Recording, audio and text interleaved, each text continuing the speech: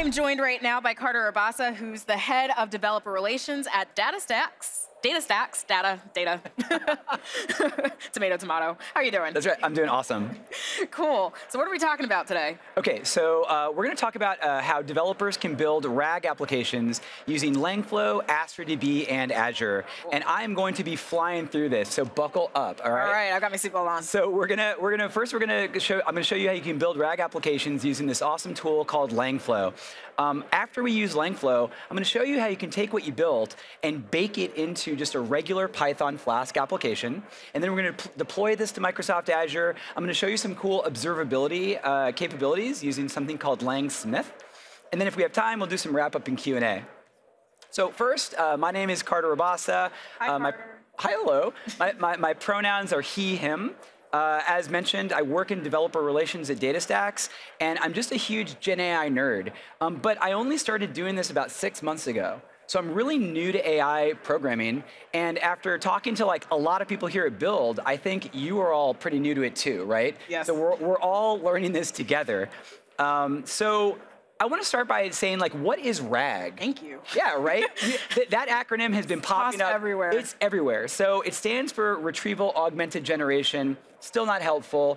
The way that I like to think about RAG is with this iceberg metaphor. So LLMs are trained on public data. They scrape the internet, and that's what they know. But if you want to build an intelligent piece of software that operates on data that isn't public, it's behind your firewall, it's in your database, right? Well, how do you do that? Because the LLMs don't know about the stuff that's in your SQL server. So that's where RAG comes in. So it's time to buckle up. We're going to do some coding. So first, I'm going to be mean. I'm going to show you where LLMs fail by asking about one of my favorite movies. I'm going to ask when was Dune 2 released in theaters? March 2024? Pretty close. Is that close? Well, guess what? Guess who doesn't know? ChatGPT doesn't know. In fact, it doesn't even know that there was a Dune 2 movie, right? No. Now look, you guys think I'm cheating. You're like, Carter, use a newer LLM. It'll know about Dune 2. Sure, but that doesn't matter, because those new LLMs still don't know about your private data, the stuff behind the firewall, and that's where RAG comes in. So what I want to do is I'm a Dune 2 fanboy. I'm a Dune fanboy. I'm a Denis Villeneuve fanboy. Oh, he's so talented. We're going to use ChatGPT 3.5 with data from this Wikipedia page to build an intelligent chatbot. So how are we going to do that? First, I'm going to use resources from Microsoft. So this is just a quick start that I found on your documentation that shows me how to build a simple Flask app and how to deploy it to Azure using containers. Perfect. So I'm just getting started by cloning this repo, and I'm using this as a basis for building this chat application. And I'm doing this because I want to prove to you that you can use these tools I'm about to show you with the tool chains that you already use. So I've gone ahead and cloned this, and here's Visual Studio Code. So what I'm going to do is I'm going to add a tool called Langflow, and that's as easy as pip install Langflow. So I'm going to show you my README. Right. You're just going to pip install Langflow, and then once you pip install it, you can run it from the command line, and it's going to spawn this web-based visual editor for building these AI flows. And it looks exactly like this. I've gone ahead and created a Dune 2 chatbot. So I mentioned... Oh, I love these. Yeah. I'm a visual person, so I like to see the relationship. Well, I'm going to zoom out. I'm going to zoom out for a minute. So building RAG applications is a two-step process. First, you have to take the data that the LLMs don't know, and you have to ingest it into a vector database. So let's talk about that. So I'm going to zoom in. That's what's happening right here. I am taking the URL for the Wikipedia page, and I'm ingesting it into my application. I'm then running it through something called a recursive character text splitter. It's taking that whole Wikipedia page and breaking it into chunks of 1,000 characters. And then I'm taking all of those chunks and I'm storing them in my vector database. But before I do it, I'm going to run it through something called an embedding model. So I'm going to take that text and I'm going to convert it into something called vector embeddings. And I'm going to store the text and the embeddings in the vector database. So AstraDB is the vector database from DataStax. And it allows you to store non-vector data. So here are on the right are all the chunks from the Wikipedia page. But it also allows you to store vector data, which is what we got from the LLM. So, and when you say vector data, that's another term that gets floated around. I know, sorry. So vectors are these really, really long arrays of numbers. And the way that I would ask you to visualize it, if you give an LLM the word dog, it'll create a vector that's like a point in space. If you give it the word cat, it'll give it another point in space that's near dog. But if you give it the word truck, it's a point all the way over here, right? So these vectors represent points in space, and similar concepts and similar data get grouped together, right? And that's what I'm going to show you how that works with vector search. So the closer they are, the more similar. Absolutely. So now we've ingested our data. There are 105 chunks of data in my database. Now we're going to build the chat experience, and that is what we have right here. And I'm going to go ahead and run this using the interactive playground that's built into Langflow. So let's go ahead and ask the question that failed, right? Right. When was the movie released? And hopefully it will say March 1st, because that is the truth. And indeed, very soon it will. Awesome, March 1st, 2024. Hey. But I want to show you how that happened, right? So let's zoom in and walk through the steps. So we ask the question.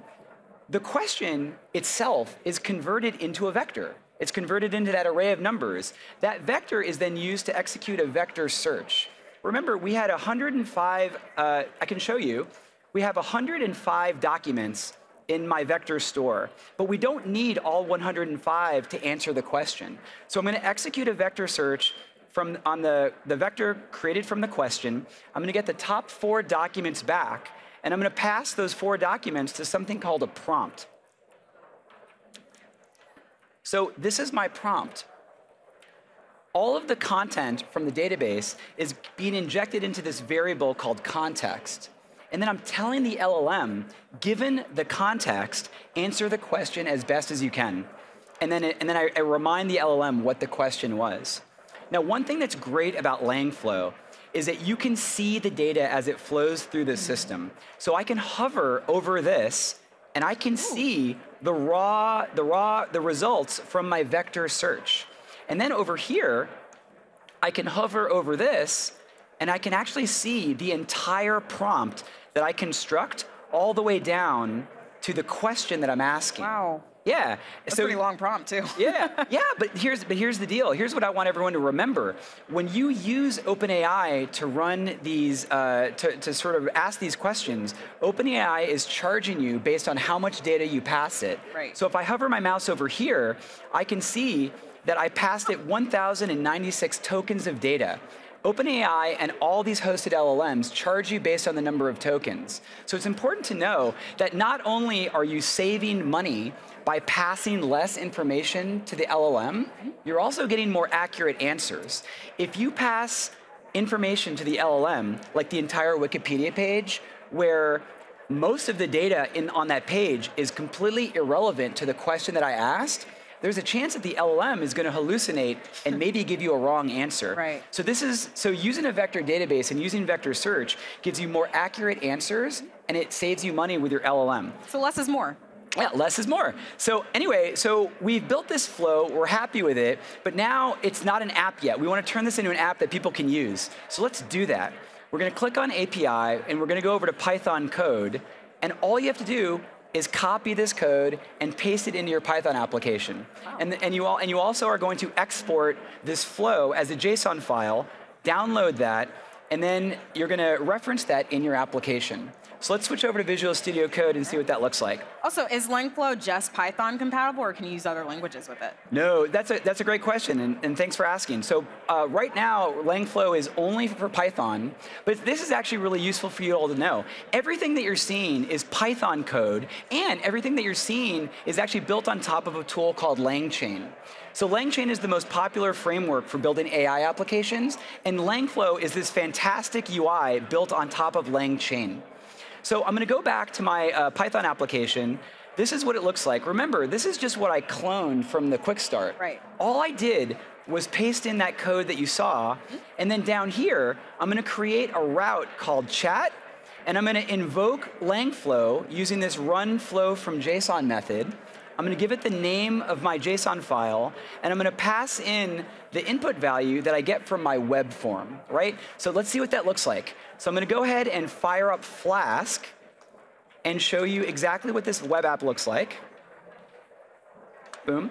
So this is going to be running locally on port 5000. So let's go over to my browser and reload this page, and presto, you've got my web app. So let's go ahead and ask it a new question. I'm going to ask it, what was the meme about? Do you know what meme I'm talking about? Oh, do you remember? I don't actually. I don't remember. OK, well, let's see what the chatbot says. So there was a meme about Dune-themed popcorn. You're right. Yes, yeah. The popcorn bucket, the famous sandworm popcorn bucket, right? I wanted one of those so bad. Oh, I've got two. Oh. So anyway, so the chatbot now knows everything about Dune 2, including the hilarious meme about the popcorn bucket. So now all that's left for us is getting this deployed to production, right? Right. Because like this is just us. The world needs to know. The world needs to know about popcorn buckets. So so doing that is just super easy. You can use Azure to provision a container application.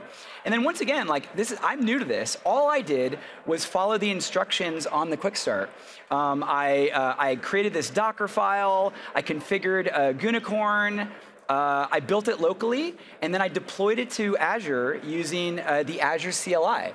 It was insanely easy, and then next thing you know, here it is deployed to Azure Container Apps.io. But of course, you can build your own custom domain, URL or domain for this app, right? Oh, I'm doing mine for 𝗦𝗲𝘀𝗀𝗶cie when that comes out. There you go. Awesome. Yeah. I'm going to build the Dune 2 fan bot. You build the 𝗦𝗲𝘀𝗀𝗶cie chatbot. We'll team up on this. Deal. So the last thing I want to show you before I step away is an amazing observability tool called Langsmith.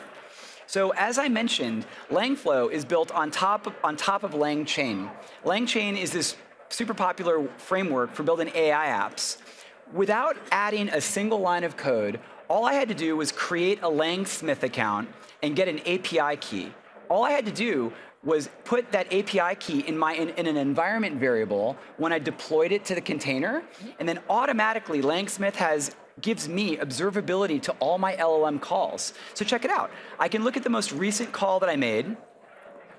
This is the call where I asked about the meme. So this is all the content that it got back from my vector database.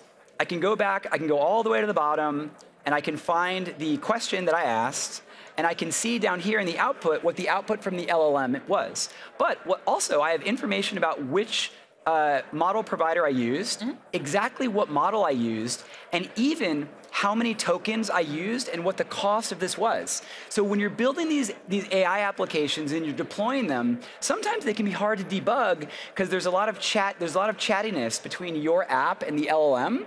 And Langsmith is this fantastic tool for giving you observability and visibility into what's happening with the LLM. So anyway, going back to my presentation, I hope that in this time, you all feel that you do not need to be a machine learning engineer to do these things. You do not need to have a giant data science team to do these things. These tools have gotten so good and so easy that even a very mediocre web developer like me can build a pretty reasonable AI application, and so can you. So I guess I'll just sort of wrap up real fast. Thank you so much for having me. If you have any questions that I didn't answer, scan this QR code. It'll send you to a web page that has more resources on all of the things that I showed you.